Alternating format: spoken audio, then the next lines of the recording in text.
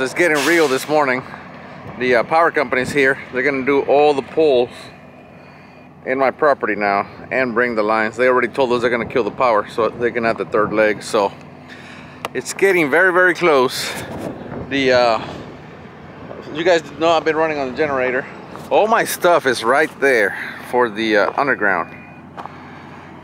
Right there. That's all my conduit, all my breaker panels, everything's right there. I have another electrician coming by today, so he can you know, try to do all this for me, because now now we're running a little behind, but anyway, it's all good. I'll probably see if I can't start trenching this weekend so we can drop these pipes in the ground next week and connect everything. Maybe we can even pour this concrete next week and drop the transformer. So well, that depends on what the electrician has to say, because I know they're busy. So anyway, all right, well, let's get started. We're back at training this morning. Michael's already here. I put some water in there yesterday. I put a little coolant, and then I ran the coolant this morning. Anyway, so I'm gonna get a refractometer so we can test the mixture of the coolant, and we're gonna get that set up properly, and then we're gonna hopefully run some parts today. Stick around. All right, so they are so close to finishing up pulling those wires. We went to lunch because they killed our power and we can't do anything in the meantime. I have Jerry over there.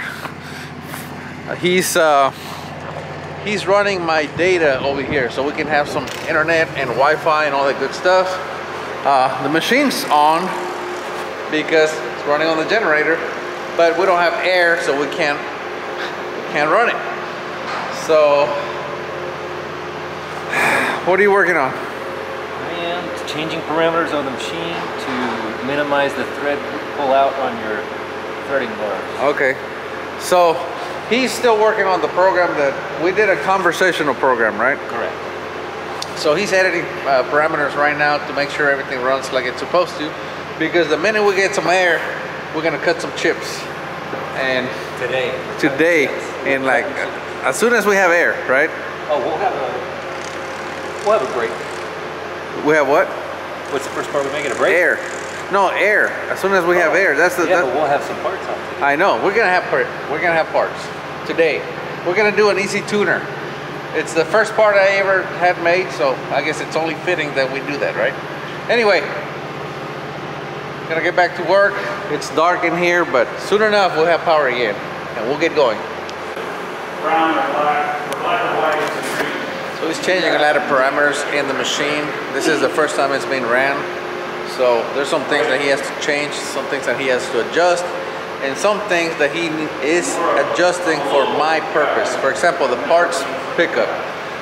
He had to adjust the parameters so that the subspin will come real close to it, because I'm going to be making small parts so that they fall in there, right? So anyway, that's what he's doing right now. They decided to cut the power right before we were ready to make a part. So anyway, we're getting there. Slightly frustrating, but we're getting there. All right, so as you guys know, a lot is happening right now. The power company's there. Our power's out right now because they're adding the new poles and all that good stuff. Equipment share, I called them this morning and I said, Patrick, I need an excavator ASAP. The electrician was here this morning and I want to start trenching immediately because I already have all my stuff. Well, guess what? It's not even 3 p.m. yet. And here is my excavator. So we're gonna, tomorrow morning, or maybe even this afternoon, I'm gonna start trenching this ditch from there all the way to here. So, man, these guys got here quick. And of course, you know, that really helps me right now. I'm trying to get this thing done. So, right there, if you guys ever need anything, give these guys a call. That's who I use. And as you saw, they get here quick. We still have no power. We've been working on getting all the coolant lines lined up properly. Yes, it's dark in here because no power. Michael's over here. Hey. He's supposed to be training me and we're just sitting here. But hey, we're still getting something done. We got all the coolant lines lined up. This is the angled head. We're gonna rotate this thing and we're gonna set it up at 20 degrees.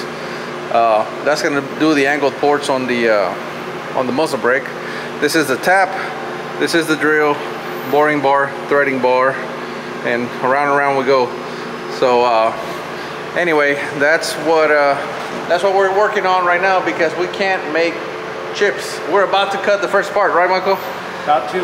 We're about to. We've been making lots of virtual chips. Yeah, we did a lot of air cutting, right? You call it air cutting, where he, instead of cutting on the part, he moves the G54 over here, which is the machine thinks the part's over here, and it kind of does all the moves, but obviously it's not cutting anything because there's no part there. But he did that a lot. Also, this machine does a virtual run, so this is the this is what's gonna happen. Yeah, this is what's gonna happen. This is the tapered easy tuner. So right there it's boring the ID, finish pass. Now it's threading it.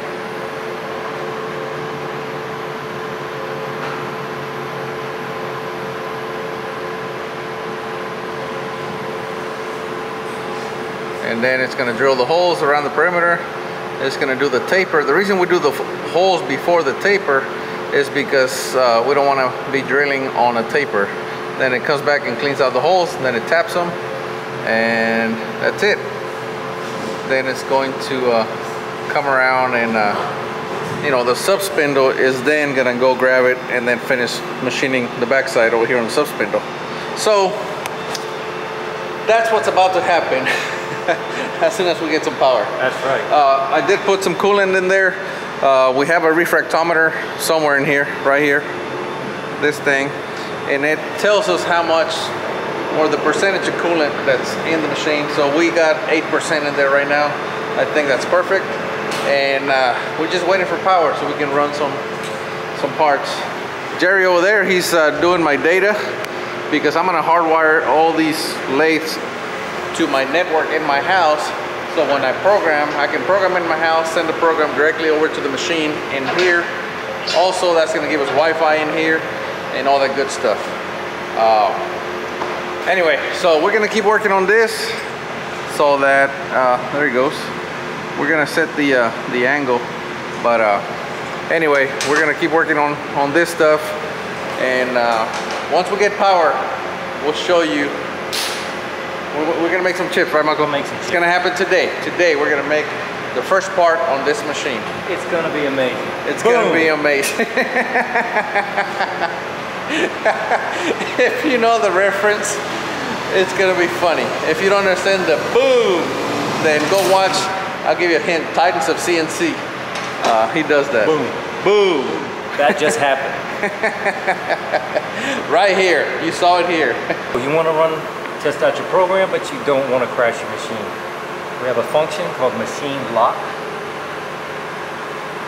You turn this on. How do you get to that function? So you go to auto. Auto. Or any window. Edit window. We want to go to maintenance, settings, machine settings. Okay. Just drag it anywhere and it'll have the machine lock in there. And we can turn it on. Okay. Now the machine lock is on, the spindles will turn, the coolant will come on, everything, the turret will index, but there'll be no motion. Okay. So you can run through your entire program and look for errors, bugs, you know, code that's not running or hanging up, and you don't have to worry about crashing your machine or anything happening because you've locked the machine up. Okay. The only thing you have to remember, after you turn the machine lock off, you will need to perform a zero return. That's the only thing. And it will tell you, it'll give you a warning, it says please zero return machine. Zero return meaning what? Take it back home? Zero return and press one touch. Okay, so back home. Just send it back home. Okay, okay. Make sure you look out for that 1 4-station holder, yeah, because it does stick out far enough to contact the sub spindle. if you home the machine with that. Okay.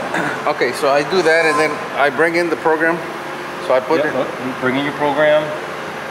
Go to auto. Go to the folder. You'll hit the import. To the in document. Yeah.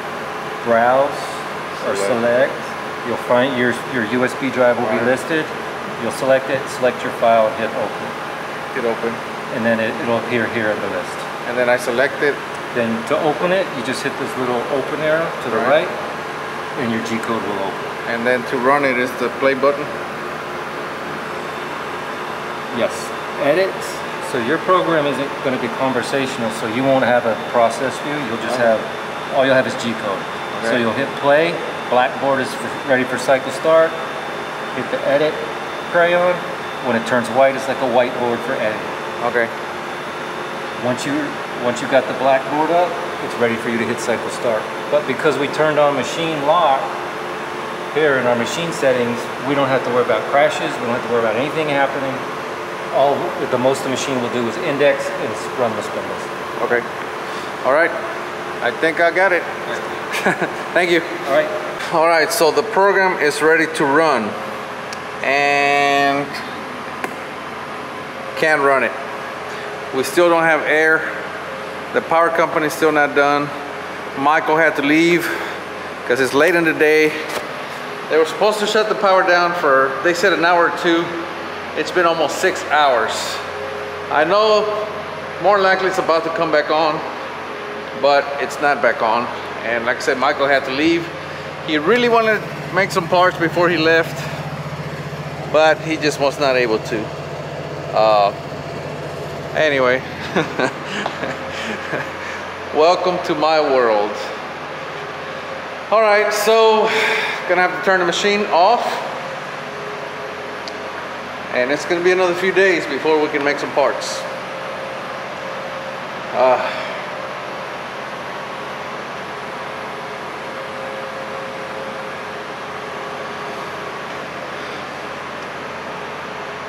Frustrating. Anyway, all right, I guess we're gonna work on the power now, on the getting the ditch dug. Of course, there's rain chances. There's a lot of rain coming as well, so I don't know that I want to open up the ditch because it's probably gonna fill up with water if I open it up, if it gets a lot of rain, which obviously would not be a good thing. Anyway, that's part of it, I guess. Anyway, all right, guys. I was not baiting you. I was really hoping to make some parts today. So was Michael. It just wasn't meant to be, I guess. All right, so it's gonna have to be next week now. Sorry. All right, we'll see ya. Thank you. Bye-bye. Tonight I'm feeling me.